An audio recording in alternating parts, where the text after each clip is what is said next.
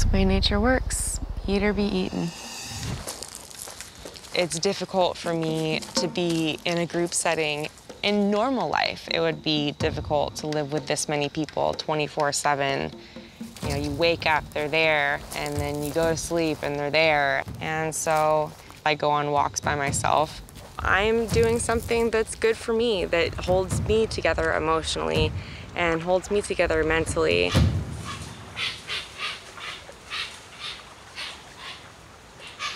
What is that noise?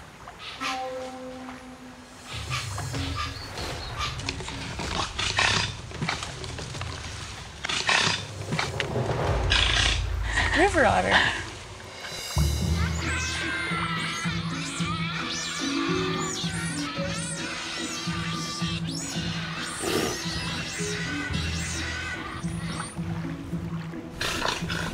I kind of want to go swimming.